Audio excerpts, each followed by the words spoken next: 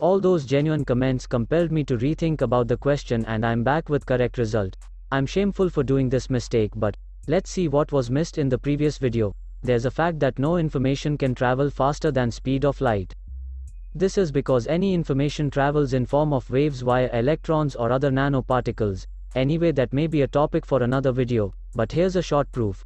If those particles travel faster than speed of light, then from Einstein's equations of relation between moving mass and rest mass, their own mass would tend to infinity and the moving mass would be undefined. Okay, now, the bulb will light up when the information reaches it that the switch has been closed. So, the total distance for information to travel is 1 light year. If you carefully see, the bulb is 1 light year far from the switch. It's very clear that light would take 1 year to travel 1 light year, considering that current travels with speed of light. Now it would take very short time to travel that extra 1 meter, and that can be neglected. So, option 1 is correct. Apologizes for previous video.